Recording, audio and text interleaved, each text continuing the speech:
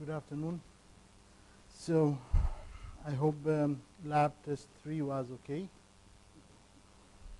So we start today by announcing that the online course evaluation is open, and you can access the course evaluation by using this URL on this slide. And today we're going to announce it. Next lectures, which is Thursday, I hope you can bring your laptop, but I believe it's also accessible by the smartphone.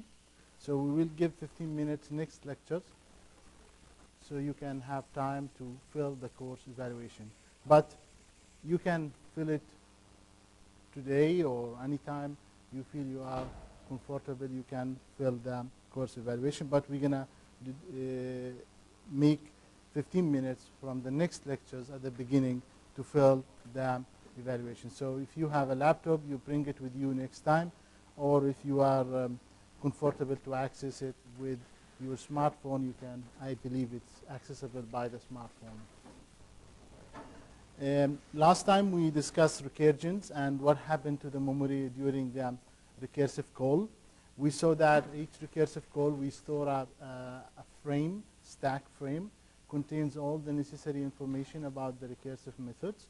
And if we do recursive calls very, very frequently, and we have a limited size of the stacks, and if we exceed the limit of the stack size, then we will run out of stack and we will have an exception, stack overflow.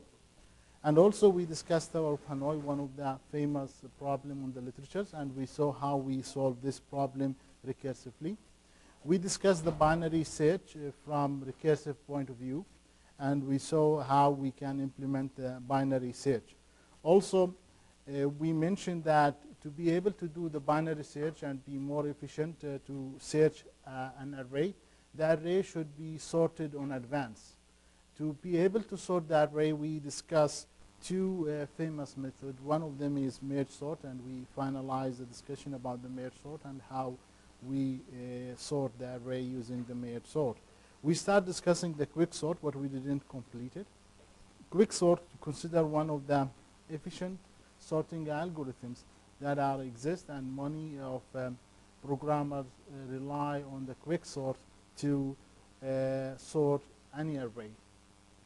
Today, we will discuss in details how we can implement the quicksort recursively, and also we look on the time complexity of the quicksort for the normal case and for the worst case. As I mentioned, we will continue discussing the quicksort. Also today we will look at the decisions, because many of the methods that we implement recursively, we can implement it iteratively. And we will see why we implement recursively, why we implement iteratively, and what is the benefit and disadvantage of using recursive.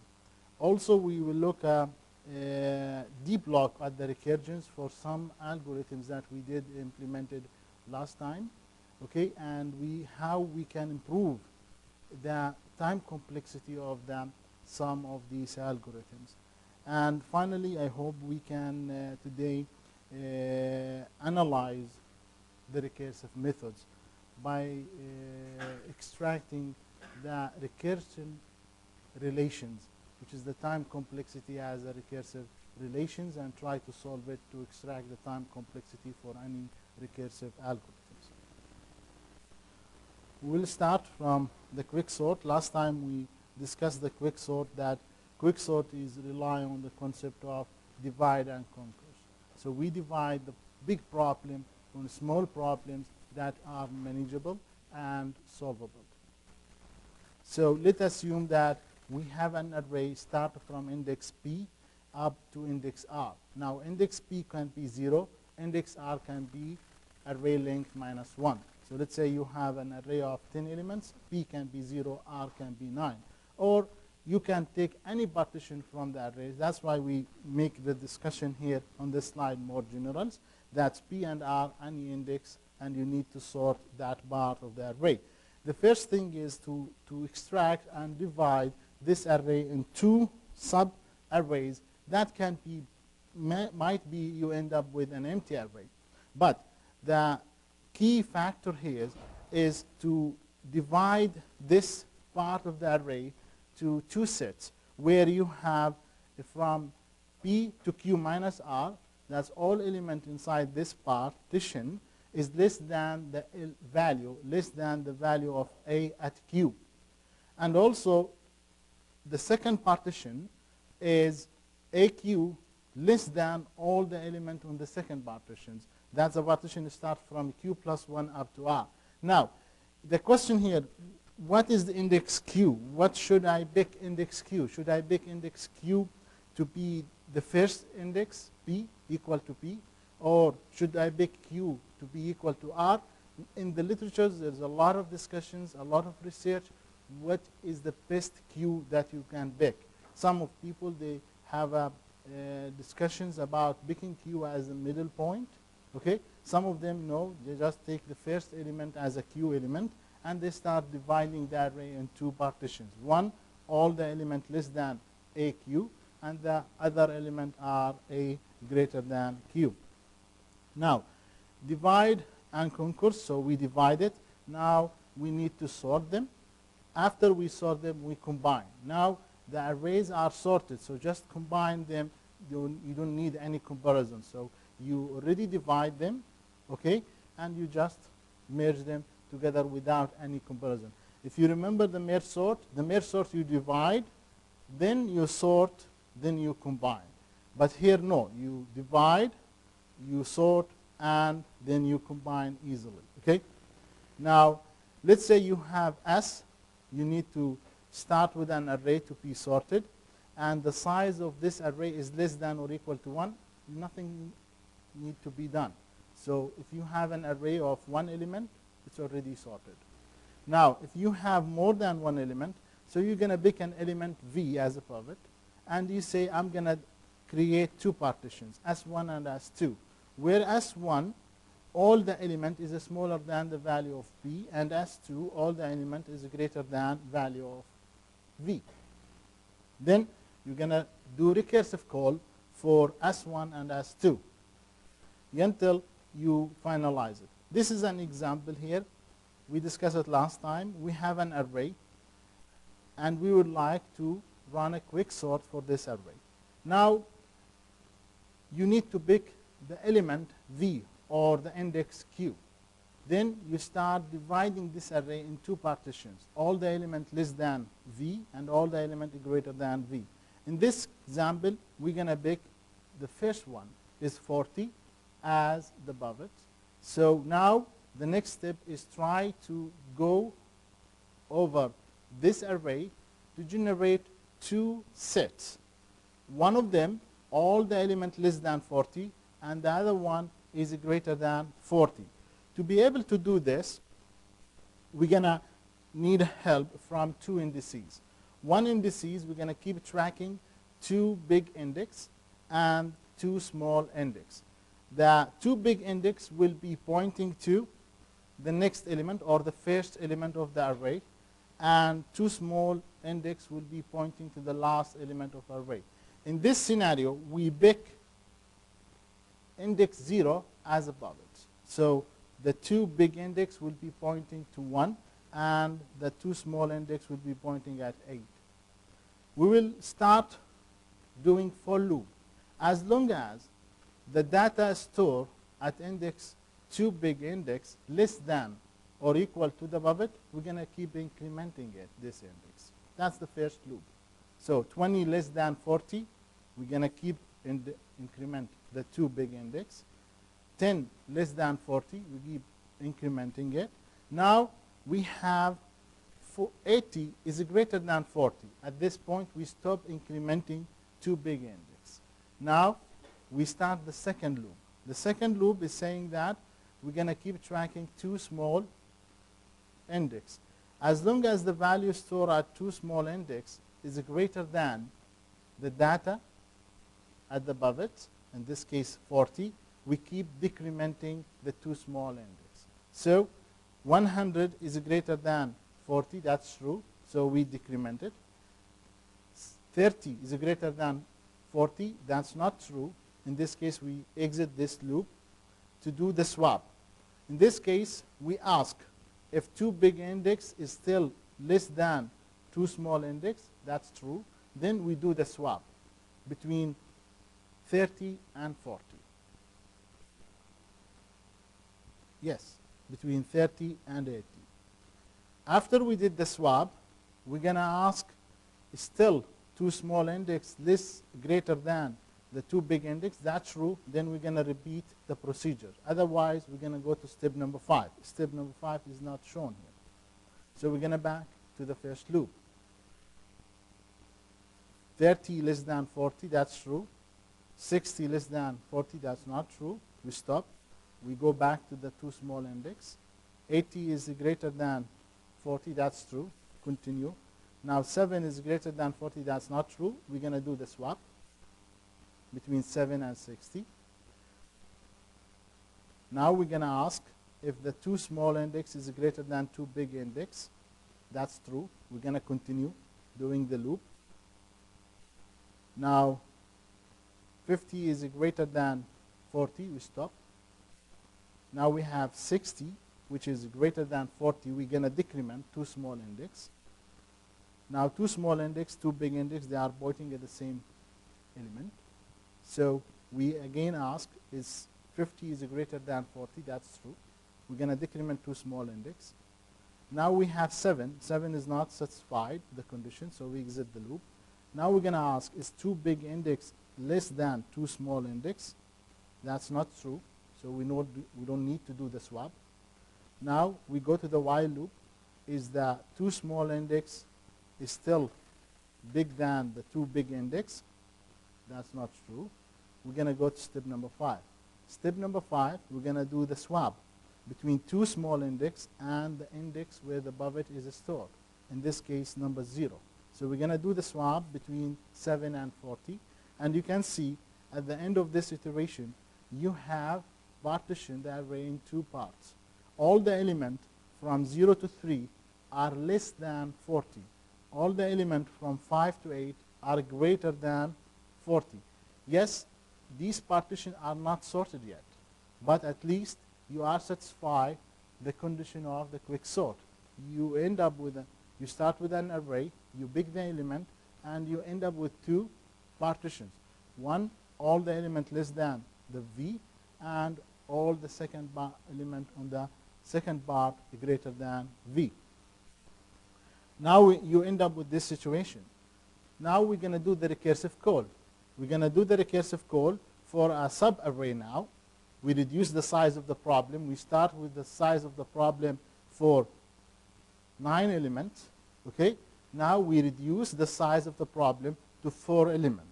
We do the recursive call. As you can see, each time we do the recursive call, we reduce the size of the problem until we reach the base case. The base case element, 1 element. This is the partition algorithm that we just saw in the previous slides. We start for loop for all the beginning up to the end, and we ask if the element is less than the above it, we do increment, otherwise we're going to do the swaps. This is the quicksort recursive call. As you can see, we're going to call the previous function to help us to partition the array and retain the index where the partition is done. Then using this partition index to divide the array in 2 parts, the beginning up to the partition -1, and then from partition +1 up to the end, because at the partition index where is the 40 is stored. So 40 is in the right place. All the elements less than 40 is in the first half. All the elements greater than 40 in the upper half. So you take the lower half or the front, you do the quicksort again for it, and you do take the upper part, you do the quicksort for it. And this is the recursive call. As you can see, we start from the beginning to the end, and each time our recursive call is reduce the size of the problem until we reach the base case. So to do the analyzation for the quicksort, suppose your partition operation is dividing array almost exactly half. So assume that you start with an array of n, and each time you call the partition, you end up with an array at least n over 2. So that is, make sure the depth, you start from n, and each iteration you divide an array by n over 2. So you need the depth of this partition will be log n. So if the depth is log n, now inside each quicksort, to do the comparison, to divide it into partition, you need n element. So the time complexity will be log n log n. You start with n, you partition each n in half, n over 2, n over 4, n over 8, n over 16, until you reach one element. So the depth of your partition is log n. Now at each partition, at each iteration, to divide the array in 2 halves, you need n comparisons. As you can see with 2 small index and 2 big index. We have to go over all the n elements until we divide them into partition, which is order of n. So you have log n times n, which is end up with time complexity n log n, which is the best case. So the best case scenario for the quicksort is n log n. What about the worst case? The worst case is actually you start doing the quicksort for an array that is already sorted. Okay? This is the worst case. So each time you end up not dividing n on 2 halves, n over 2, n over 2. You end up with dividing an array into 1, n minus 1, 1, n minus 1. So this is the worst case, which is end up with n squared. So if you see here, you have an array that is already sorted. If you pick 2 as above it, and you try to divide this array, you will end up with 2 partitions. One element which is contained above it, and all element less than above it is 0. So you have partition, empty partitions, and all the element is greater than above it, which would be n minus 1.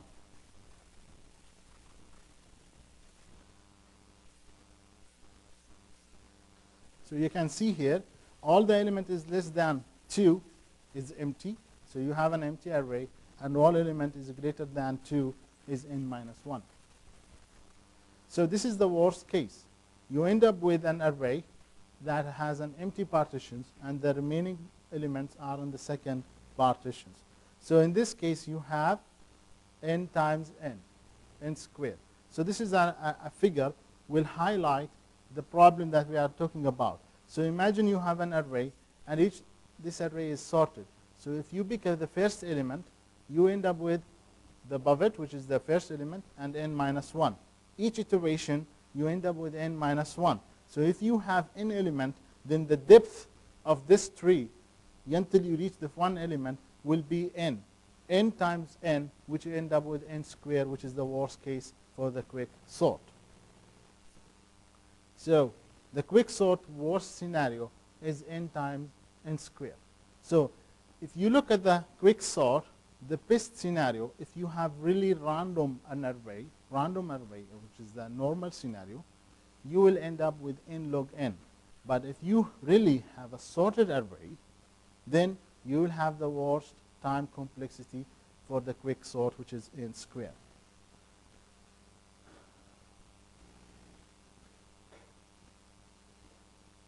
So the worst scenario happens if you start with sorted an array. Just to give you a remark,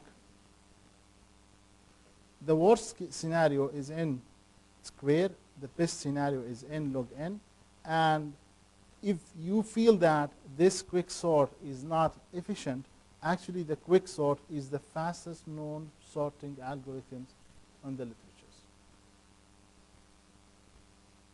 So given a random array, the quick sort is the fastest algorithms to do the sorting. Okay?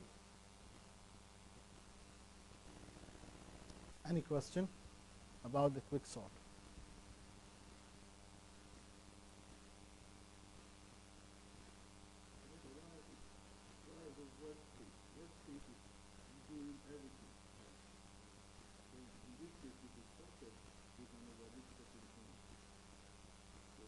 even the time complexity to check the array is sorted or not sorted, how much the time complexity. If you receive an array and someone asks you to sort this array, you want to say, okay, before I call the quicksort, I need to check if this array is sorted or not. So how many comparisons you need to check if this array is sorted?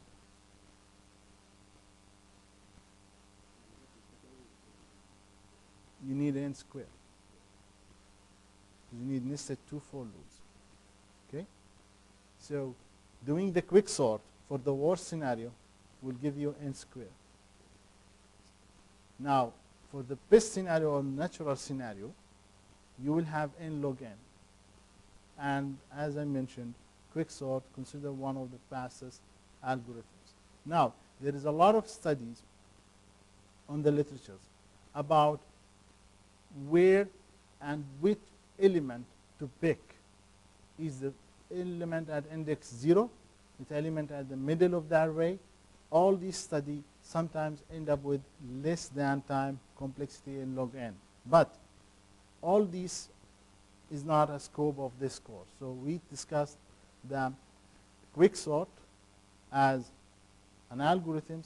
If you do the normal case, you will end up with n log n, and the worst case is n squared. Now we will start looking at the recursion and iterations, the choice of iterations or the choice of recursions. If you decide to do iterations, then your program code or the body of your method will contain for loop, while loop, do while loops. But if you look at the recursions, the recursion you should not see while loop or for loop or do while loop. Your body will contain actually if statement, if else statement, or sometimes switch statements. In the iteration, you repeat through explicit use of repetition structures. So you know the end point, or you know the conditions that you're going to stop before. If you do the while loop, then you know the conditions. Whenever I reach, for example, you do 10 iterations, or until you finish the array. If you have an array of size n, you keep doing the while loop or do while loop until you reach the conditions. In the recursions, you do the recursive calls for the method itself. You are calling the method. You're not doing for loops. Okay? You call the method itself. So each time you call the method, you need a new set of arguments and the parameters. Okay? And at each time you do the recursive call, you define a new local variables. While in the iteration, you don't need to define a new local variable each time. So you start for loop integer I, you set I to be equal to 0. You do inside the for loop, I will stay 0. But if you do the recursive call, at each time you do the recursive call, you will have a new set of local variables need to be initialized. When the iteration will be terminated, when the condition is failed to satisfy. If I is less than length, or then once I is greater than the length, you're going to terminate the for loop. Okay? Or if you are receiving input from the user, when the input is -1, you're going to terminate the while loop. So you know the condition when is terminated. While in the termination of the recursive call, you have a control on the base case. You define the base case where the solution is immediately given to you without any further recursive calls needed. So you define that in your code, you set up the base case in the code, and you let the recursive call do each recursive call one progress or 2 steps or 1 step toward the base case. If you reach the base case, you terminate. If you don't have a base case or your code is broken without a base case, you will end up with an infinite recursive call. In this case, you are running out of the stacks. Now, the controls of repetitions used normally by the counter if you're doing it iteratively. So normally you track some counters, sometimes you track some particular conditions, okay? And you keep incrementing I, for example, until you reach the length of the array. You keep doing do while loops, for example, until a specific value is show up, okay? then you break out from the loops. So, but in the recursive call, it's the repetition is by dividing the problem into smaller problem. The input argument that you are sending at each time, at each recursive call, should be reduced. For example, in the quicksort, you start with an array of n. At each time you do the recursive call for the quicksort, you reduce the size of the array until you reach the base case where the size of the array is equal to 1 element. Then you stop. Other issues that are related to the recursive that you need to consider is more overhead than the iterations. Why more overhead? Because at each time you do the recursive call, as we mentioned, we need a new set of local variables, a new set of arguments, and also we need to store a stack frame for this recursive call. And if we need to go to the memory and access, read, and store this stack frame if the recursive call is finished, we have to retain the control to the first callers. And also more memory intensive compared to the iterative. Iterative, you initialize the integers, which is the for loops, only once, and you reserve the memory. But if you, each time you call the recursive call, you have to store stack frames and also define a new local variables. Any recursive method, this is a general statement, can be solved iteratively. If you think about it differently, you will end up with solving it iteratively. But sometimes you end up with very large number of codes to solve the problem iteratively, like Tower of Hanoi. If you would like to look in the literature and find iterative solution, you will find it very lengthy code, even very difficult to read and track how it solves the problem. While if you look at the Tower of Hanoi in terms of the recursive, you will understand quickly that, okay, we start with n rings on the source, we take n minus 1 to the auxiliary, and then we move 1, which is the last one, to the destination. Then we reduce the size of the problem now to n minus 1, and we keep doing the process. It's easy to understand, and normally the recursion method end up with a few codes, line of codes, compared to iterative. Now, other challenges that we face on the recursive call is what we call a stack overflow errors. If you always do the recursive call, so with infinite recursive, you end up with a stack overflow error if you fail to specify the base case. You run out of the memory. So each time you try to do the recursive recursion, you have to divide the problem. So think about the problem of Tower of Hanoi. You start with n. At each recursive call, you have to reduce the size of the problem to n minus 1. If you're not reducing the size of the problem, you are end up with solving the same problem. And this will end up with the recursive, infinite recursive call. If you always would like, let's say, you want a quick sort for an array, you didn't reduce the size of array, you didn't partition the array, or somehow in your code you're supposed to start with n and then end up with 2 partitions, and you call again the quicksort for that partition. If you call the quicksort for the same size of the input each time, you end up with solving the same problem again and again, which is actually the infinite recursion, and will run out of memory. Now, infinite recursions, how we can prevent infinite recursions. A problem gets smaller at each time. If you not see this in your implementations, then you have a bad decompositions. You're not dividing the problem in smaller problems. Sometimes you have the base case, but the base case is not reachable because you're not dividing the problem correctly. Or sometimes you design the code, you think this is a base case, but you are actually, there's no base case in your code, and or you cannot reach the base case. Both are exactly the same. Okay? The stack is actually keep track of all the recursive calls. Method begin, add data into the stack. Method ends, remove the data from the stacks. If you run in the infinite recursions, you will end up with a stack overflow. All the information in this slide are repeated to emphasize on the main things or the main two components that the recursive call should have, which is at least one base case, one recursive call, and at each recursive call you should do the progress toward the base case. Example of infinite recursions or bad design. If you say you think that this is the base case,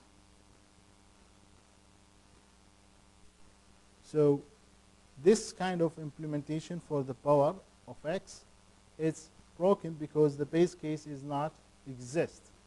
As you can see here, we do the recursive call x times power of x while y minus 1. At each time we reduce the exponent by 1 and we do time x. So we forget about the base case. If we keep doing this, we will end up with stack overflow. So you can see here, if we call this with 4 to the power 3, we try to calculate this, we will end up with infinite recursive call. So the base case is missing on these implementations. Okay? Any questions about the relation or comparison between the recursive and iterative approach?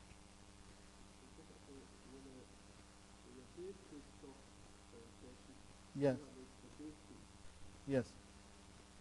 If you, at least in your implementations, any recursive method, at least you should have one base case and at least one recursive call. If you reach the base case, the solution is immediately found. That is the definition of the base case. For example, if you're doing the factorials, the base case is factorial of 0 is equal to 1. You don't need to do the recursive call for the factorials. So the base case should stop the recursive call. And when you retain from the recursive call, you start removing the data from the stacks. Okay?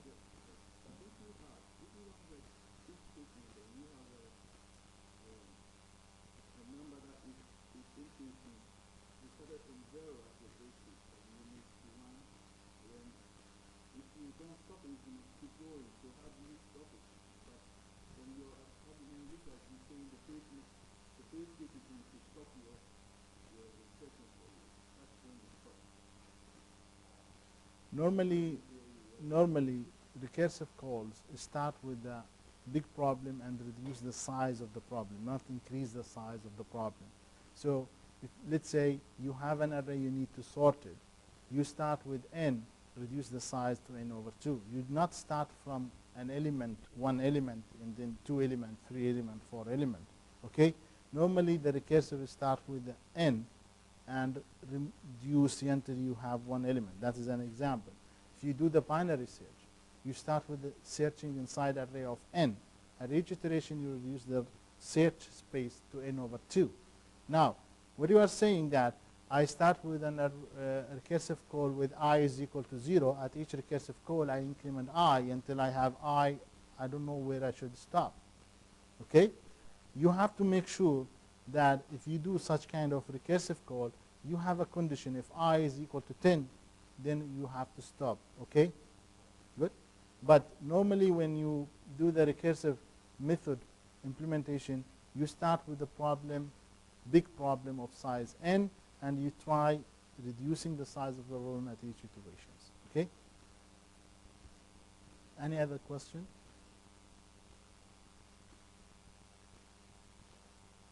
Okay, let us take a deep look at the recursion by revisiting some famous recursive algorithm we implemented on the previous lectures. If you look at the Fibonacci numbers here, we have defined this recursive method. And we have the base case. If I less than or equal to 1, we're going to retain 1. So no recursive call for the base case. Otherwise, we're going to do the recursive call. And the Fibonacci number of n is equal to Fibonacci number of n minus 1 plus n minus 2. Now, let us see if we would like to calculate Fibonacci of 5. I would like you to take a pencil and paper and take this opportunity for 2 minutes and try to calculate Fibonacci of 5. So based on this recursive method, Fibonacci of 5, the first call, I is less than 1, that's not true. So we're going to do the recursive call. We're going to do Fibonacci of 4 plus Fibonacci of 3, and we keep processing it.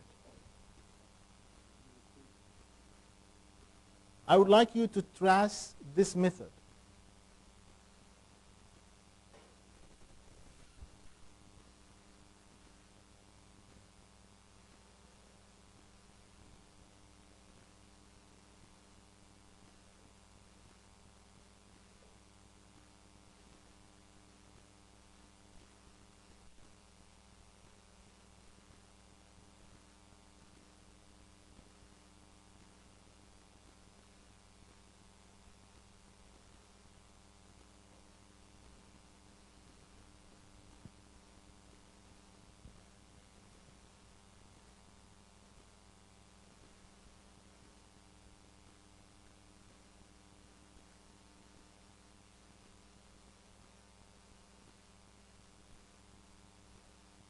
So you draw the tree of decompositions of the problem. You start with 5, then you have 4 and 3, then 4 will be 2 and 3, then 3 will be 2 and 1, and 2 will be 1 and 0, or in this case, we're not going to reach 0 because 0 and 1 we can do it as 1. Okay?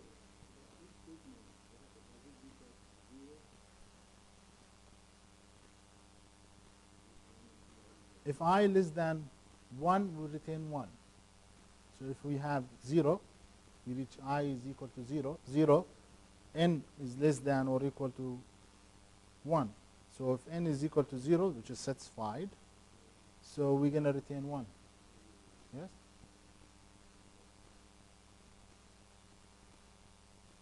Okay. I think most of you end up with this, yeah?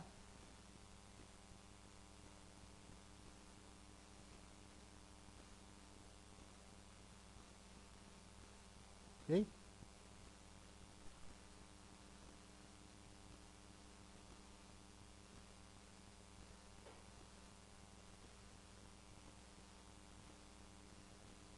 All of you got the same tree? Okay, good. Did you see any problem in this tree? This is a correct tree. This is how the recursive call going to do. So we're going to do the recursive call for 4, 3, then 3 and 2. Then we have here recursive call for 2 and 1.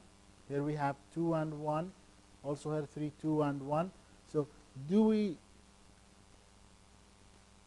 do it efficiently? No. Why? Yes. So as you can see, the same problem we calculated many times. Fibonacci of 2, we calculated 3 times. We waste the resources. All these recursive calls need a memory. Now, you might be not interested in this scenario because Fibonacci of 2 will not take too much from your RAM. But imagine you doing this for a problem that the input size is a huge. So each time you do the recursive call, you're going to reserve some part of the memory and you're going to read from the stack and retrieve from stack. Yes, reading from stack is faster than reading from the hard disk because the stack is part of the RAM. But let us focus on this one. We should not do the problem twice. Here we did it 3 times. We calculate the Fibonacci of 2 3 times. We calculate Fibonacci of 3 2 times. Okay? So we waste the resources of the computations or the time. Okay? So is there any other efficient way we can do it by reducing this time? So this time complexity of this is actually exponential time complexity, very expensive. Okay? So calculating Fibonacci using the previous algorithms end up with time complexity exponentials.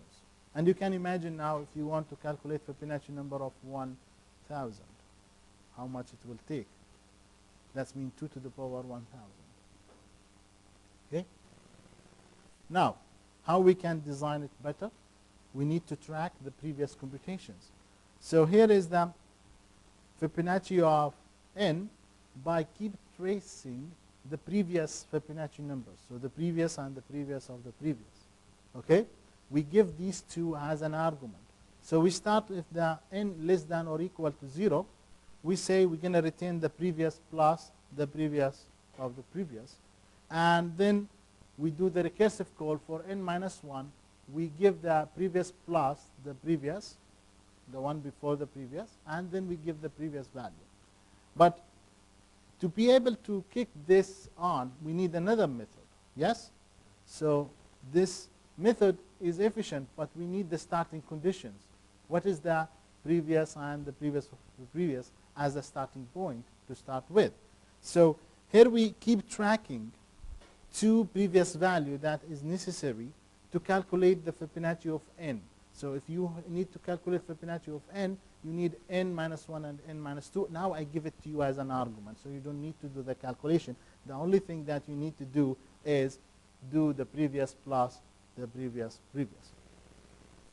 So here is the kicking point. We start the Fibonacci of n, okay? And then we say if we reach the recursive call as base case n less than or equal to 1, we're going to retain 1. Otherwise, we call a helper method. This is a helping method, whereas Fibonacci of n minus 2, and we give the starting point, 1 and 1. Okay? And we end up calling this method recursively. At the end of the calculations, we're going to retain the result to the first method is calling the helper method. So this method, it's called itself. Recursively, it does not call itself. Why this method is not calling itself? You see, the name of the method are the same, but the list of the input arguments are different. So these two methods are different methods. This method receives 3 input argument of type integers, and this method is receiving 1. So the compiler will know that the recursive call here, we're not going to call this method itself. We're going to call another method, receive 3 input. Okay? So we're going to call the Fibonacci where 3 inputs. So yes, the signature is the same, but sorry, they have the same name, but they have different signatures. So this is called indirect recursions. And sometimes in the lab number 6, you're going to do this. You need to do this. Sometimes it's very hard to implement the method without using the helping method that will help you to do the calculations. So if we calculate the time complexity of this one, this will be order of n. My questions to you, can you see this? That the time complexity of this algorithm is order of n.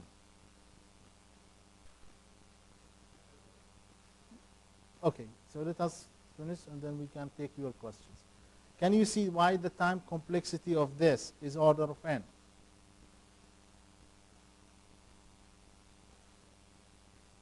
Yes, can you explain it to us?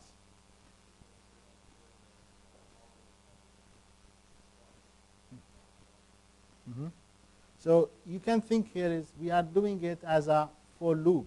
So if you have a start with n, you're going to do n iteration. Okay? N iteration or n recursive call, because we're not going to solve the problem twice. Once we calculate factorial of 2, we're going to send it as an argument for the factorial of 3. So if we have factorial, once we reach factorial of 2 and 1, we're going to send them as an input to the factorial of 2. We're not going to do recalculation of the problem. If you look at the tree, I will show you next slide. Anyway, let us now look at your questions.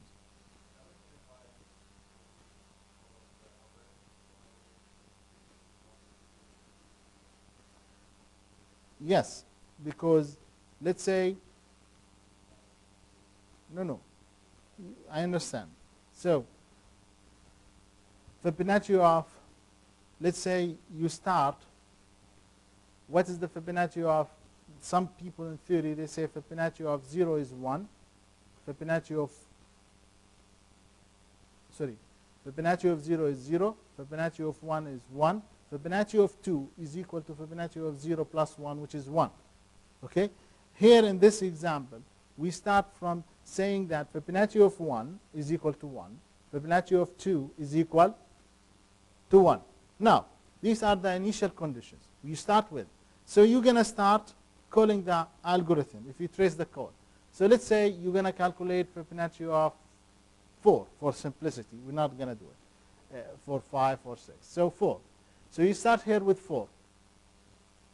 You're going to check, is 4 less than 1? That's not true.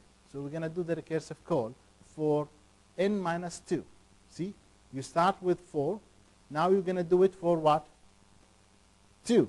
And you send what? 1 and 1. You go to this method. You start with the Fibonacci of what? N minus 2. So you start with 2. Then you're going to check if it's 2 less than or equal to 0. You're going to retain previous plus previous. That's not true. You're going to start here with what? Is 1. Yes? 1. And what is the previous? No. 1 plus 1, that's 2. And here, 1. So you're going to call the Fibonacci, this method going to call itself with Fibonacci of 1 and input argument 2 and 1.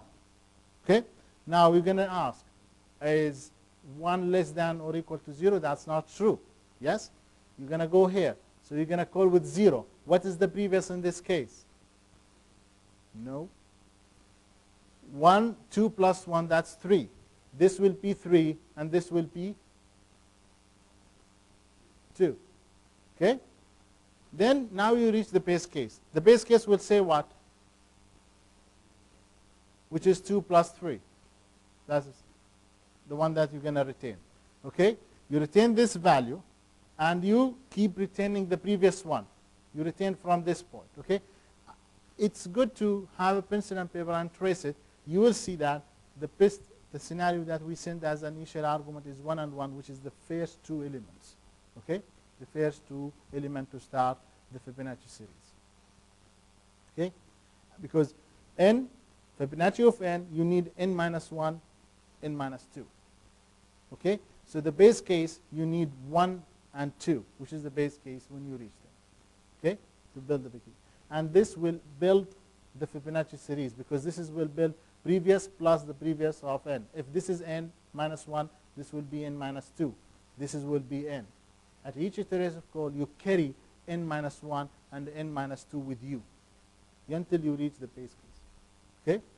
So you will retain the value. Now, this is another way of implementing the Fibonacci efficiently. In this case, we use the map, and we use the hash map. So we store the integers value as a key, and the long, which is the value of the Fibonacci series.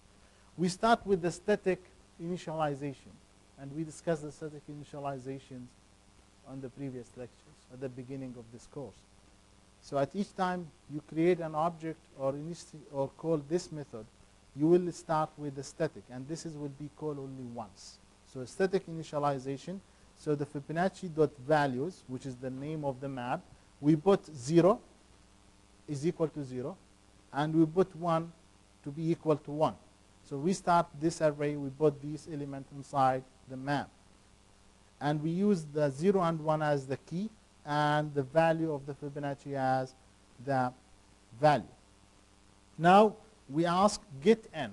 Get n method, let's say you get Fibonacci of 5, then you're going to ask Fibonacci.values get 5. If the value is not equal to null, you're going to retain it. Otherwise, you're going to go here. Here you're going to ask get get value, which is the recursive call for the same method, for n minus 1 and n minus 2. So if you call for Fibonacci of n, then you're going to ask the array or the map for Fibonacci of n minus 1 and n minus 2. Once you obtain the value, you're going to put it inside the map. So you can see here, whenever we calculate a Fibonacci of value, we're going to store it in the map. So whenever we ask, we're going to go back to the map and retrieve it, so we don't need to do repetition of the calculations. This is how the Fibonacci will be calling. So you ask for 5, okay? You're going to ask the map, is 4 and 3 is inside the map. 4 and 3 are not on the map. 3 will be calculated immediately, will be stored on the map. Now 4 will end up with 2 and 3. 2 will be stored on the map, 3 is still not stored. So you're going to do the recursive call, but when you do the recursive call for the 3 and 1, 1 and 2, 1 will be in the map, and then 2, 1 and 0 will be in the map. So each time these blue values are already on the map. So you're not going to do the calculation again, and the order, the time complexity of this is order of n, because you have the tree. You have to do n iterations. Okay?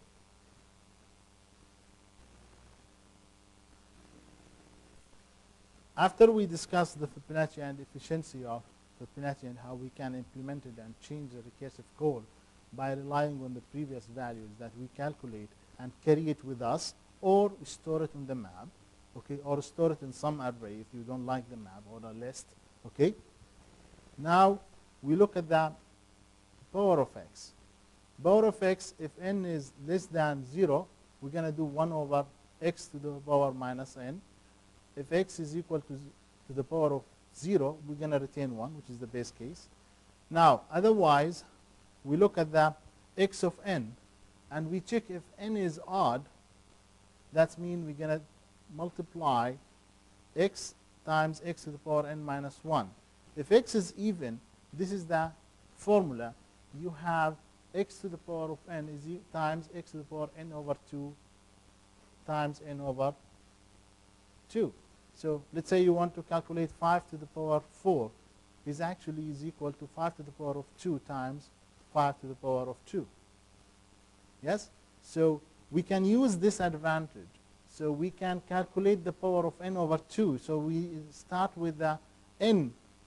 We need to raise the x to the power of n. At each iteration, we have a chance, if n is even, to reduce the problem by n over 2. Okay? So this is the recursive implementation for the power of x version 2. So we look at the n. If n is negative, we're going to put 1 over power of x version 2, x minus n. Okay? That means we reverse the negative of the power to the positive, and we do the recursive call.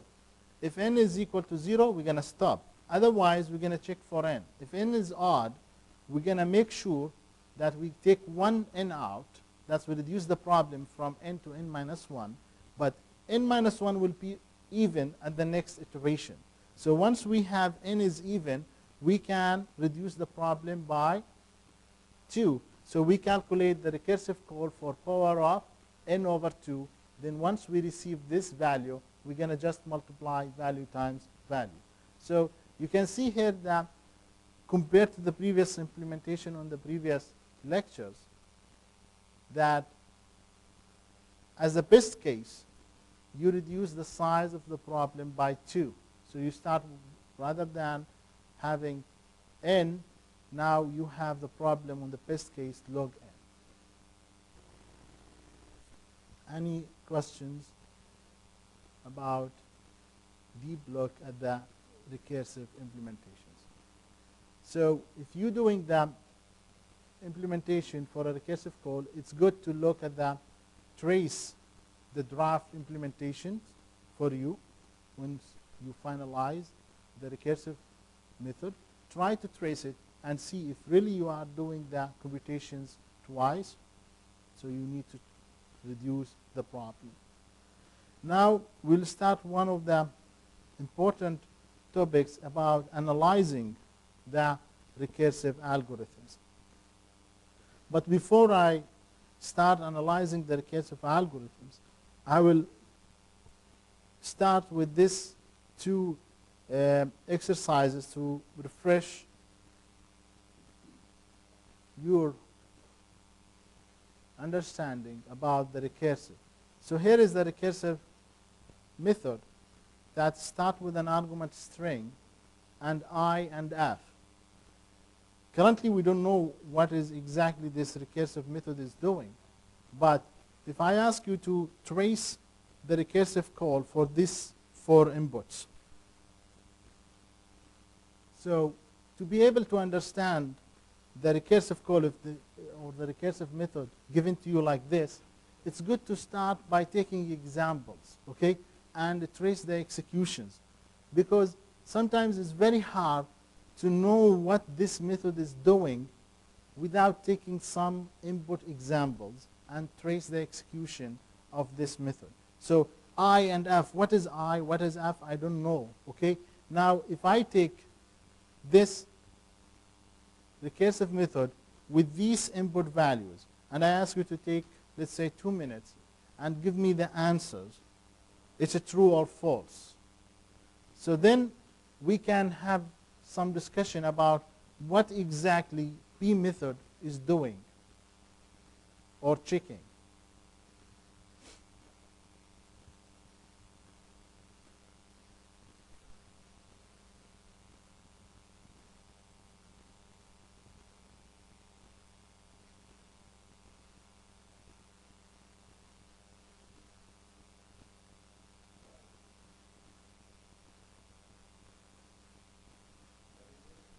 Mm-hmm.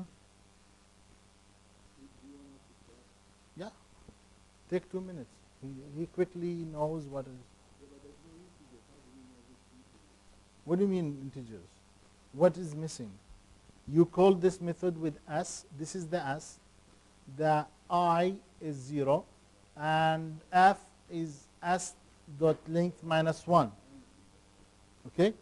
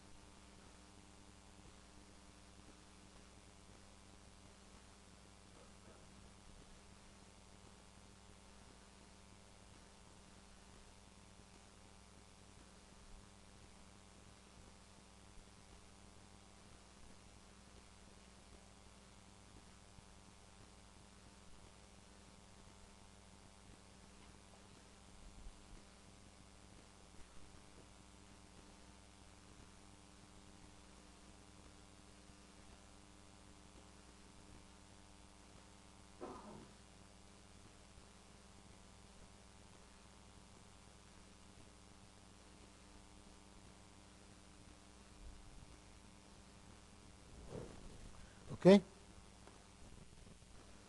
So what about the first? False. Second? True.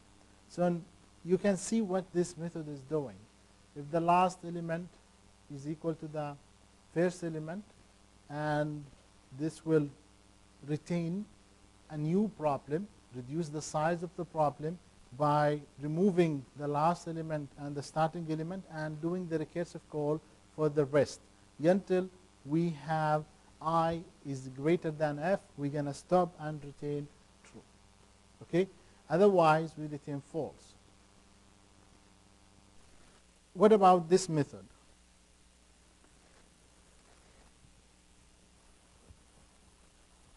it's receiving a string, okay, and as you can see, the string that we receive is zeros or ones.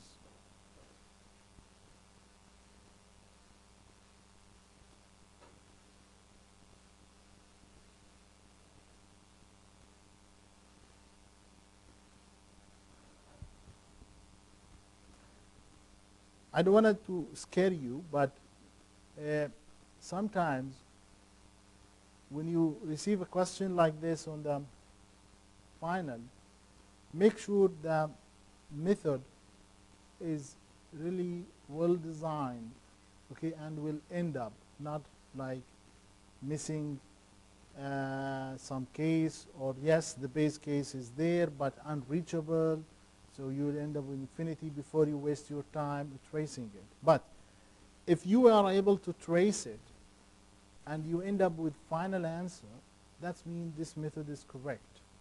Okay? To be able again to know what the method is doing, it's good to take examples of inputs and feed it to the method and trace the executions to see what is the value at the end.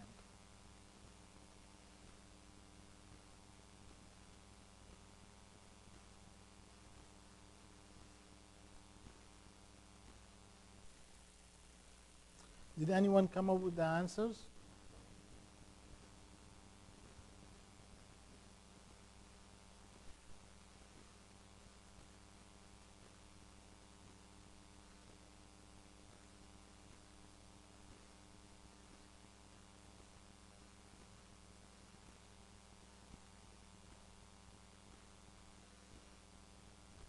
Okay. What is the first one? As you can see, we're going to check at the element at the last, okay? And we have the base case if the last less than 0, okay? So if the element at the last, okay, and we have the last initialized as the string length minus 1, so if it's equal to 0, we're going to multiply 2 times. Then we're going to reduce the size of the problem by calling the same string, but now the last minus 1. So if we start here with the last is equal to 3, then we have last is equal to 2, then last is equal to 1, then last is equal to 0, then and we stop when the last is equal to minus 1. So here we retain 0.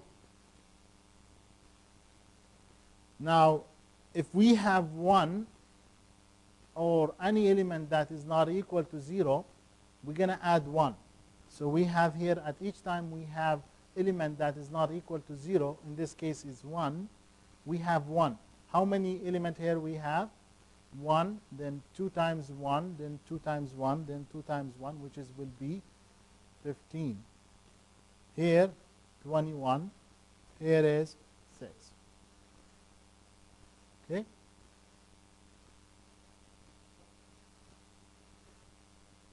So what is this exactly doing? Binary to, okay? So it's taking the string of binary and retain the decimal of it.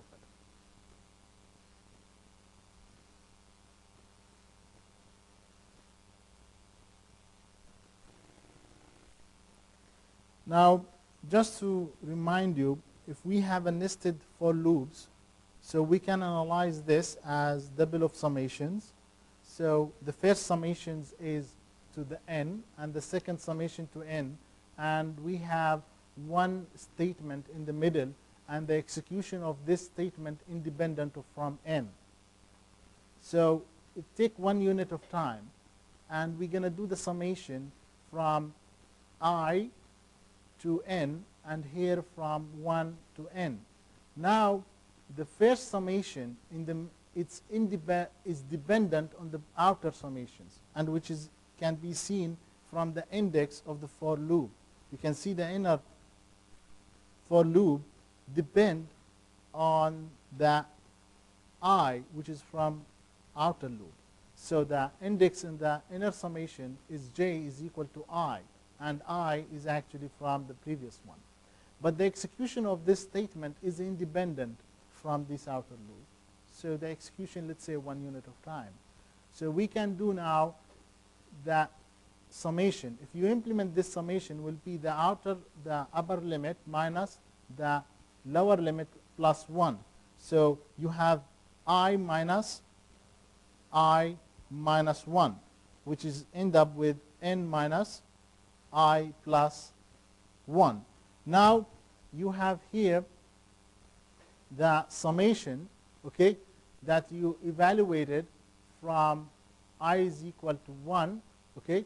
Then you have I is equal to 1 until you have n, and this summations you can divide it in two halves, n plus 1 and this minus summation of I, because the summation would be distributed. Summation is linear operator, distributed over additions.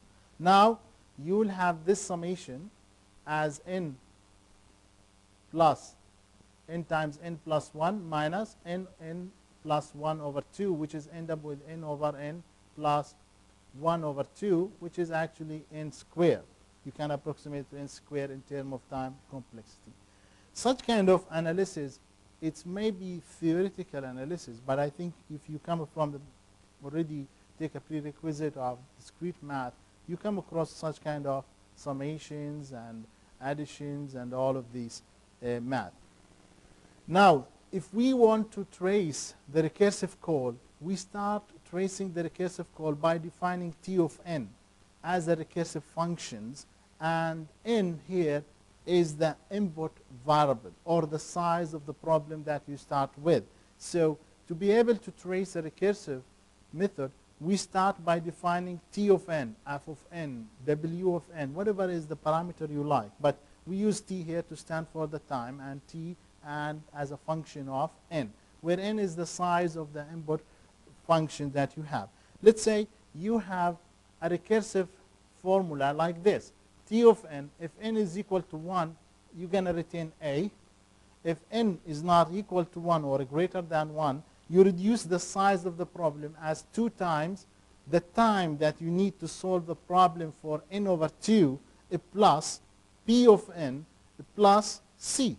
So you can see if you would like to give me the time to solve a problem of size of n, I will tell you the time to solve a problem of time of n is equal to 2 times the time to solve the problem of size of n over 2 plus p of n, which is the size of the problem, plus c, where c is a constant. So if you look here, the base case for the recursive call normally give like this. N is equal to 1, which is the base case, the time that you need to solve the base case, which is immediate solution. You don't need to do recursive calls. Now, these constant a and p and c are important to determine the exact solution of the recursive method. Okay?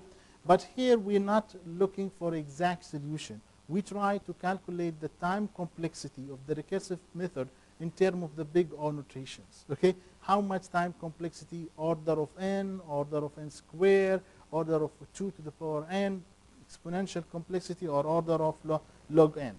So to be able to formulate the recursive formula or the recursive function that represent the time complexity of a recursive method, need to look at the program, recursive method, and analyze it. Let's say this is a Java program that is call itself, and the problem here is a recursive method f receive n, and if n is greater than 0, we're going to do the recursive call. Otherwise, we're going to stop. Once n is come to the negative value, there is no recursive call.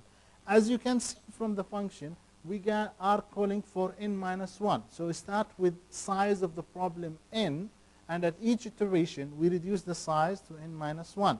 So by looking to this code, we should be able to extract the recursive relation or the recursive function as T of n or W of n, whatever you would like to name it. Okay? So you can see here, if n is equal to 0, okay, or n is just reaching a negative value, you will have T of 0, the time to solve size of n is equal to 0, which is constant time, A, which will not be important at the end of the pictures because we are looking at the big O notations. Now, if the size of n is greater than 0, we are doing iterations, one recursive call at each time. We reduce n to n minus 1. So if we start with 5, we're going to have 4. If we start with 4, we're going to have 3, until we have n is equal to 0 or n less than 0. At that time, we have t of 0, the time which is A. So this is the recursive call. So we're doing the recursive whenever the n is equal to 0, t of 0 is equal to A, which is the constant time to solve the base case problem. Now, to solve the recursive problem with a size n is equal to P, the constant time to do the comparisons, to check if n is greater, and decrement n to n minus 1, then call for a new recursive method for a size of n minus 1. Here a constant A and P.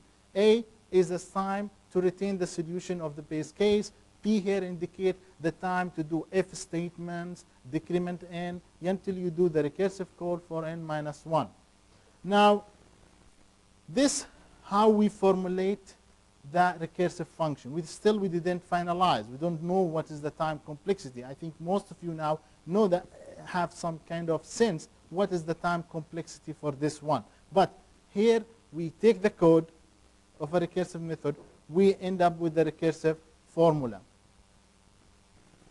Now, having this recursive relations, how we can analyze it to extract really the time complexity. So T of n, if the base case, then some constant. That is the standard way. Else, we have time to solve subproblems plus the time to combine the solution. Normally, you're going to end up with following these equations. Okay? So whenever you have a recursive method is given to you, you end up with the same thing almost. You say, what is the time to solve the base case? Okay? In this scenario that we are taking it as an example, we have a constant time. But sometimes we don't need a constant time. Maybe the base case need not a constant time. You have to look at the implementation. So, but let us stuck with this example we just considered now. So if we have the base case, then we have the constant time because the solution always immediately available for us for the base case. Otherwise, we have to look at the small size of the problem, time for the solving subproblems, plus the time to combine the solution together, because we need at the end to combine the solution together. We need to fetch from the stacks, all the recursive code, remove the data from the stacks. How many, you're going to ask yourself, how many subproblem I have? How much smaller the subproblem compared to the original problems, okay? And how costly the combination of the solutions. These three critical questions, if I give you the recursive methods, and I ask you, give me the recursive relations, you're going to ask yourself these three critical questions, and you're going to follow the T of n formula here. So you're going to ask yourself, I start with a size of problem n. How many subproblem I need? For example, in some quicksort, if a natural scenario, you start with n, then you start dividing by n over 2, or even in the binary, you start searching for an array of n, then the next subproblem will be n over 2 until you have how many subproblem I have each time I divide the problem.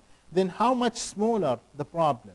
You start with n. Yes, I have to go deep until and tracing the recursive call or the size of the tree will, depth of the tree will be n over 2 log of n, but how much the size of it is n over 2, n over 4, n over 8, n over 16. And how much costly to combine these solutions together. So if you got the recursive call, recursive method, you extract the recursive relations, is now time to calculate the time complexity, expand the recursions, express the expand recursions as a summations by plug in the previous into the method itself until you find the solutions. Let us see these examples and track this example. Sum of the queue. I have a queue where this queue contains values of objects. I will ask if the queue length is equal to 0, I will retain 0. if the queue length is not equal to 0, I'm going to dequeue one element and add it to the sum of the queue. So queue.dequeue will reduce the queue size by 1. So at each time, I start with the queue of size n. I take one element from the queue, and then I will call another sum of the queue, but now with the size of n minus 1. So one subproblem, linear reduction on term of the size by decreasing by 1, and we have to combine the solution by using constant of time, which is additions plus 1 time for the subproblems. So if the size is less than or equal to 0, that means the immediate solution will be equal to b, let's say, time complexity.